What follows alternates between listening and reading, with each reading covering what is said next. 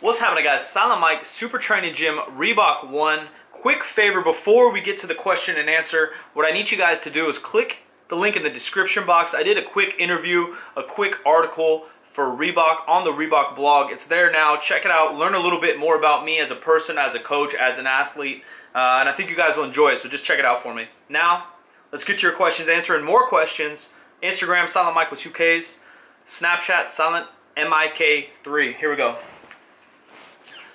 What do we got? Have you seriously trained in any other parameters outside of powerlifting? Not sure what you mean by that. Come dance with me, come on! Can you come dance to exhale? 7 double touch, side and side. Now walk up 4.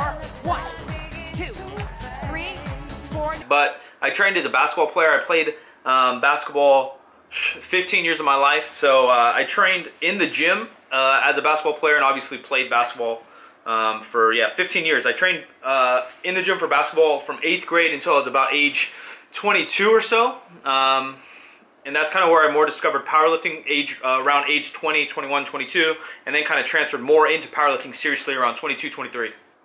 Would you lose 1.5 inches off your penis for the bench press, best bench press of all time? I'd probably say yeah. Two things. One, I don't think it'd be that cool to have the best bench press of all time, although I do respect it immensely. And then two, kind of counter that, yeah, I mean, 1.5 inches is big, but I don't think it matters that much. Look, I'm not going on looks here. All I got is personality. I got a little charisma, a little bit of humor. So that's all I'm going on anyway, so might as well take away 1.5 inches. Maybe? So, yeah, I'll take the world all-time bench press. Why not? Set it at 750, raw, weighing 200 pounds. When squatting, do you bend at the knees or hips first? That is a very complicated question, but mostly I would say it depends on the style of squatter you are, where you place the bar, and how you're built. Typically, most often, I like to say break at the hips just before the knees or break at them simultaneously. How did you teach yourself to design programs specifically for powerlifting? I didn't necessarily teach myself. What I did was study every coach I could, every lifter I could for the last 8 years or more. Learn as much about training, periodization as I can. Also worked with a lot of coaches. I've been blessed to work with guys like Ed Cohn, Matt Wenning, Jeremy Hamilton, Mark Bell, obviously. So I soak in as much as I can from as many people and then use my own brains to put it together. If you were to participate in another fringe sport, example, Highland Games, holler at your boy, the Fat Owl, which sport would it be? Right now, it'd probably be something like strongman, maybe. If I was a little bit younger, I'd say weightlifting. Weightlifting would be really cool. I don't have the patience, and I have too much of an ego to be a complete beginner and to suck again. I mean, that's just the truth. Not that I'm some expert powerlifter, but I'm efficient at it. I know a lot about it. So for me to totally suck again would be hard. Strongman is related enough to powerlifting, I think I could do it. Highland Games, I have no idea how to throw a stone. I never threw shot put or anything.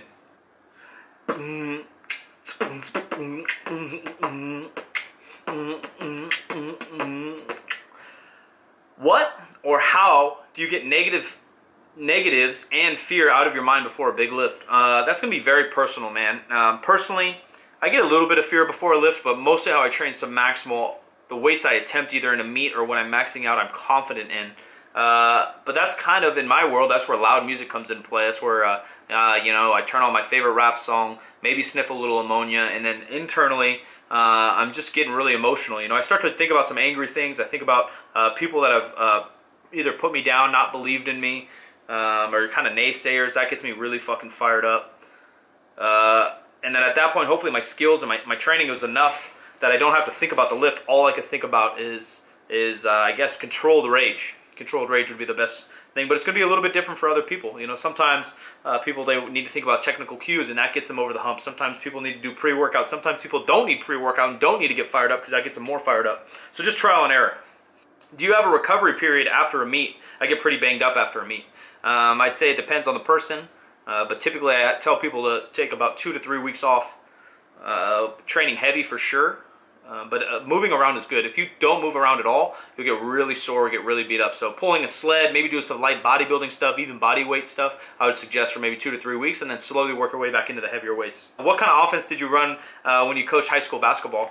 Mostly when I coached basketball, it was just a simple motion offense. We'd have a couple quick hitters with some, double screens or something where we'd get hopefully an easy look off it. But it was pretty basic stuff. And then I was lucky enough that 4 out of the 5 years I coached, we had a really talented kid, a really talented scorer. So we'd set some picks for stuff like for him and just kind of let him go after it.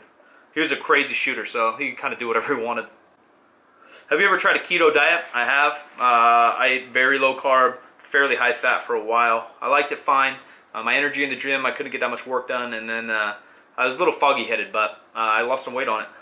What is your training schedule like, and how many times a week do you train for the big 3? Hopefully you guys subscribe and you understand that as it changes through my different goals and phases. So right now, I am in a fat loss stage. I will be taking you guys through the cut it up, cut it up, cut it, cut it, cut it, cut it, hit it, hit it, hit it, cut it. And so hopefully you guys stay tuned with that.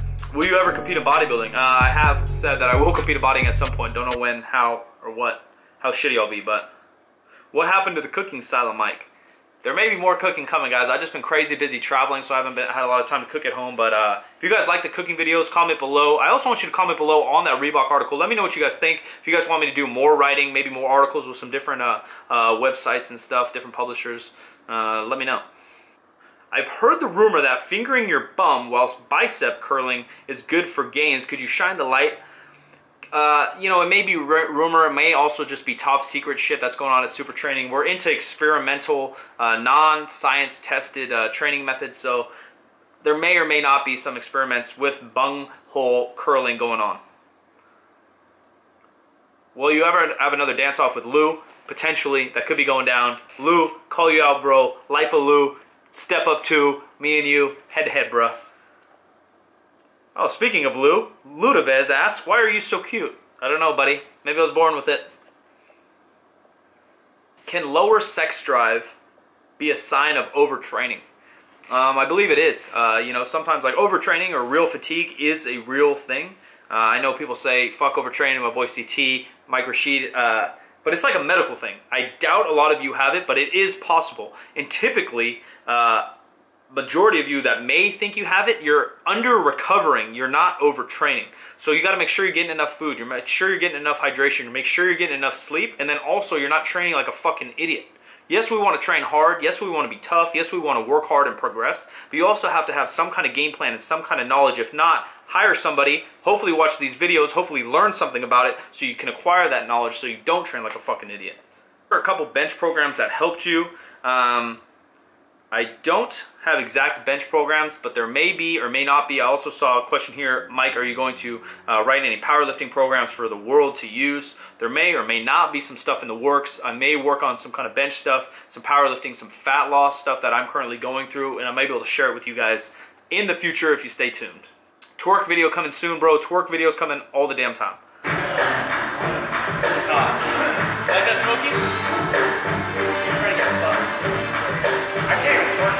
In your opinion, Mike, what's the best accessory for working your pecs? I like an incline dumbbell press with a lot of reps. Also, just cable flies feel good.